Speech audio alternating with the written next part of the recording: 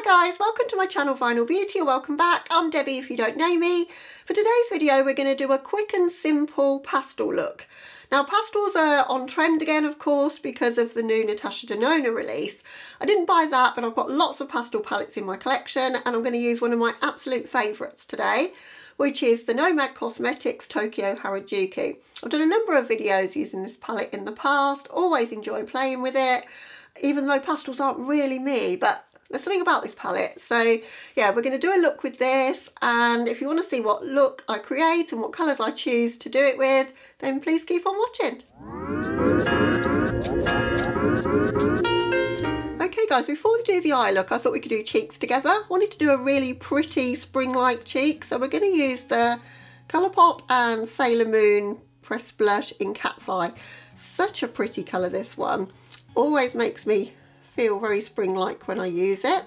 It's 18 degrees C outside today. It's just beautiful, and there's not a single bit of wind. It's just like my perfect weather, because I don't like it too hot, but I do like to see the sun. It just really perks you up, doesn't it, and makes you feel like more alive somehow. It's just beautiful. The garden's starting to bloom a little bit, and everything would be great if I had a fence and I could actually sit out there. I still haven't had my fence replaced since Storm Eunice. We're struggling to get anyone to do it, but yeah, I'm going to be sitting out there with a glass of wine later anyway, and even if the whole street can see, I don't care, because it's just such beautiful weather.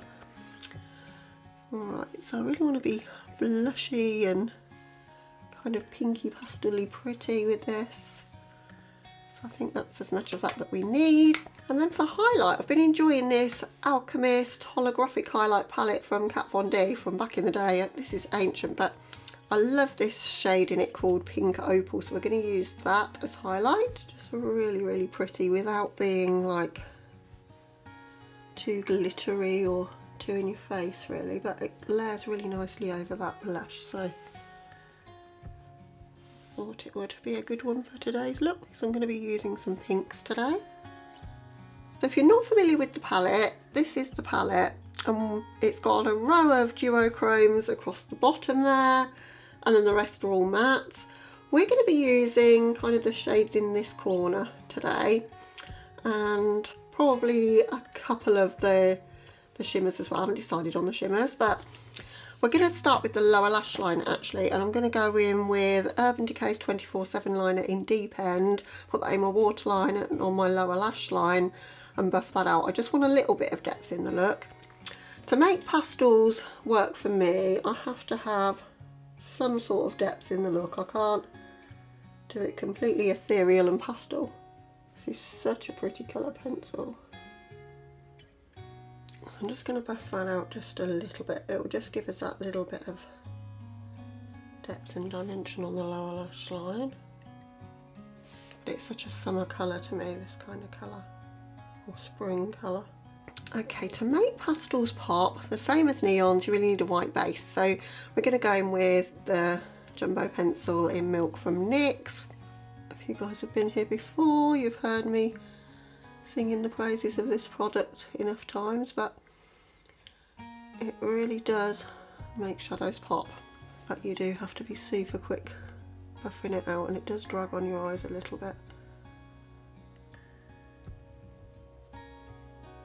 I love this base because it's kind of a little bit sticky as well, so it makes the shadows really adhere, and as I say, they really pop over this.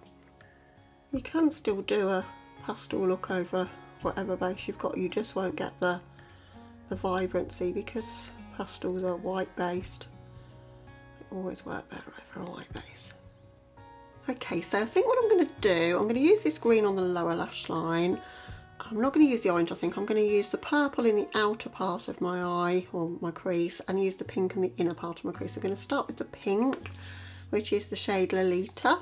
I'm not sure if I've ever used this shade, so it'll be, wow, that's like a real candy colour, really pretty. So I'm kind of packing and blending a little bit as I go. I'm going to take this fairly high and to about halfway across my crease. I've got some fall down on my lids, but it's not going to matter because we're going to cover that anyway. These are a bit more kick uppy in the pan than I remembered. That's why it's all gone on my lids, but such a pretty pink colour. I'm just going to wrap that just slightly around the inner tear duct area.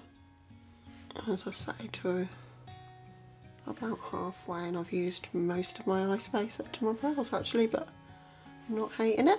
Then we're using the purple shade, and I'm not even going to attempt to pronounce this, or maybe I will try. It's Takenoko Zoku, I think. Yeah, you can see why I was worried about doing that. But, oh, so pretty, look. So I'm keeping this in a rounded kind of shape. Just blending a little bit in the centre where the pink meets the purple, but nothing difficult at all. Almost packing when I get to this outer edge, make sure I've got plenty of the pigment there, and then buffing it inwards so that it can blend with the pink that we've already laid down. And then for the lower lash line, as I say, we're going to use the green, which is this one, Now Is Forever. I'm just going to run that along the lower lash line where we've laid down that green pencil.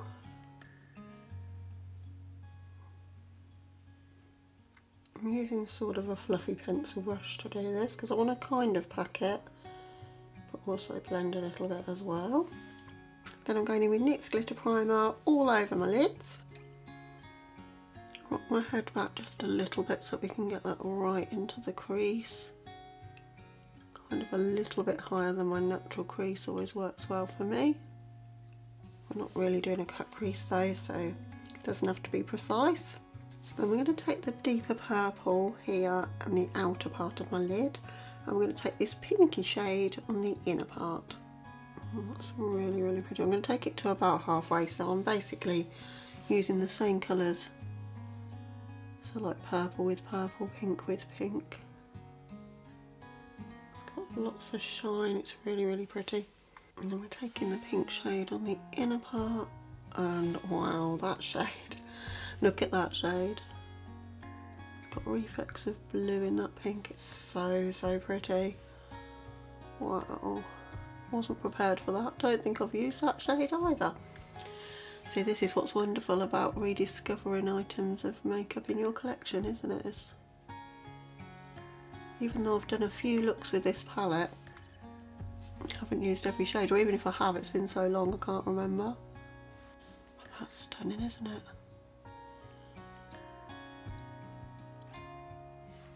That's really popping over that glitter primer. It is pretty much looking like a cut crease across the front. Between where those two shades meet, I'm just going to go in with this shade just to bridge the two together a bit. Just put a little bit, yeah, I think that's helping. It's just giving us that fade from one to the other that I was looking for, otherwise it just looks a bit harsh. Just going to take a bit of that shade that's on the inner part of my lids and put it around into my inner corner as well, because it's just so pretty. Wow, I think that might be one of my new favourite shades in my collection, and I've not even realised it was there.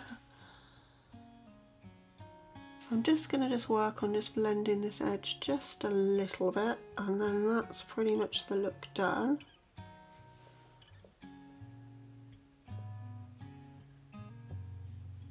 Don't want to lose the opacity, but I just want to make it a little bit less harsh.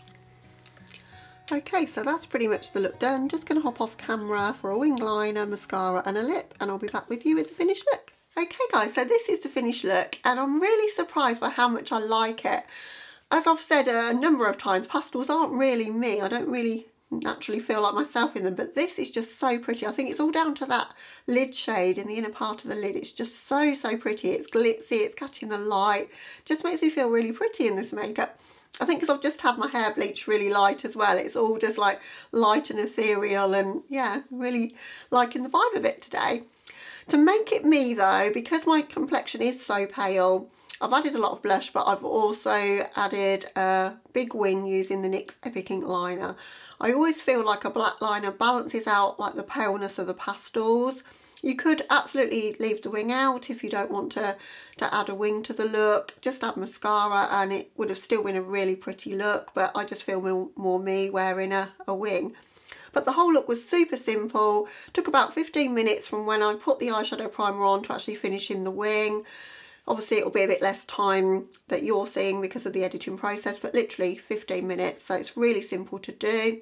So I hope some of you might be able to recreate it using whatever pastel palettes you have in your collection. You certainly don't need to be adding more if you've got one or two, because pastels aren't shadows that you'll use a lot. So I've learnt that one. I've got I think 10 or 12 pastel palettes and I really don't need that many. This is why I haven't used all of the shades in this one, because I've got too many. So just something to bear in mind.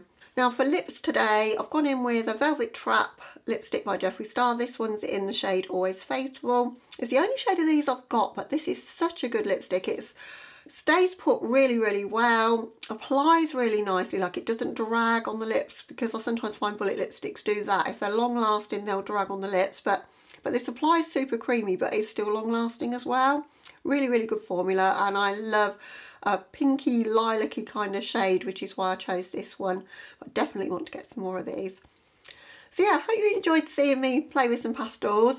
I think now I've got my hair super light and it's springtime, I might do a few more pastel looks actually in my own time, because yeah, I'm surprised how nice it actually looks. So that's all I've got for you today, guys. Hopefully I'll have another video tomorrow.